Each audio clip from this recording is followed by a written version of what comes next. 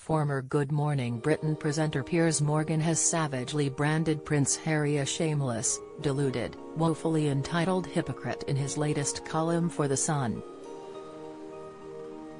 The journalist, who left his GMB presenting job in 2020 after being called out for criticisms he made against Meghan Markle, appears to be angered over Prince Harry's request for police protection for his family when they visit the UK.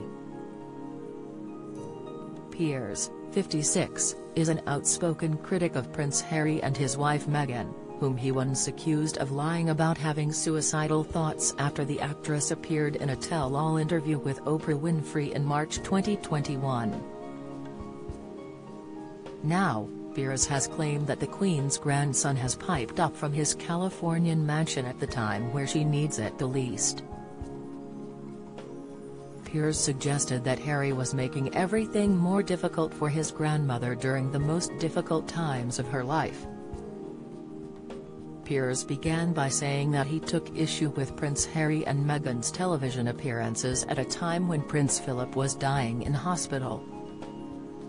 He went on to explain that, in the light of Prince Andrew's current sexual abuse allegations which the Duke of York has denied, Harry was once rubbing salt in the Queen's emotional wounds. Harry's threat of legal action after not being granted British police protection while in the UK, Piers argues, is causing his grandmother undue distress during another difficult time. Piers said, "The petulant prince is threatening legal action. Is there ever a time when he isn't? Unless the Home Office caves and restores the royal security he enjoyed before his dramatic flounce to America. If he goes through with his threat, it will be the first time any royal has ever sued Her Majesty's government, and, of course, causes the Queen yet another massive headache at the worst possible time." Harry's legal representative sent in a statement outlining his reasoning, part of which Piers included in his article. The selected paragraphs read, "The UK will always be Prince Harry's home and a country he wants his wife and children to be safe in. With the lack of police protection, comes too great a personal risk. The Duke and Duchess of Sussex personally fund a private security team for their family, yet that security cannot replicate the necessary police protection needed whilst in the UK.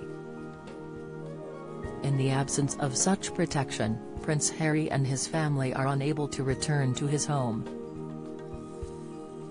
At this, Piers scoffed, "What a load of disingenuous, self-serving, elitist poppycock. It takes a rare kind of brass neck to want the right to trash the royal family whenever it suits you but also insist on enjoying the trappings of being a member of that family without performing any of the, often mundane, duties that come with those trappings." Piers went on to blast Harry for his hypocritical behaviour, including examples such as preaching about the environment whilst using private jets and bleating about privacy while giving the public insight into his family's private life. The journalist concluded that Harry and Meghan were not entitled to police protection while they are in the UK on the basis that they are runaways who deserted their duty. Piers did make reference to the fact that Harry had offered to pay for the security himself, but said that he should get his own personal security team and request police help with any specific incident or threat like everyone else. In addition to their comments above, Prince Harry's legal representative also explained that he inherited a security risk at birth, for life. In a statement, they said, "He remains sixth in line to the throne, served 2 tours of combat duty in Afghanistan, and in recent years his family has been subjected to well-documented neo-Nazi and extremist threats. While his role within the institution has changed, his profile as a member of the royal family has not. Nor has the threat to him and his family. The Duke and Duchess of Sussex personally fund a private security team for their family, yet that security cannot replicate the necessary police protection needed whilst in the UK. In the absence of such protection, Prince Harry and his family are unable to return to his home. The Duke first offered to pay personally for UK police protection for himself and his family in January of 2020 at Sandringham. That offer was dismissed. He remains willing to cover the cost of security, as not to impose on the British taxpayer. As is widely known, others who have left public office and have an inherent threat risk receive police protection at no cost to them. The goal for Prince Harry has been simple: to ensure the safety of himself and his family while in the UK so his children can know his home country.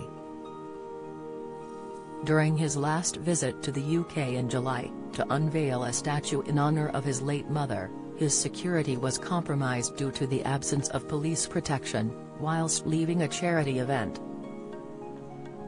After another attempt at negotiations was also rejected, he sought a judicial review in September 2021 to challenge the decision-making behind the security procedures, in the hopes that this could be re-evaluated for the obvious and necessary protection required.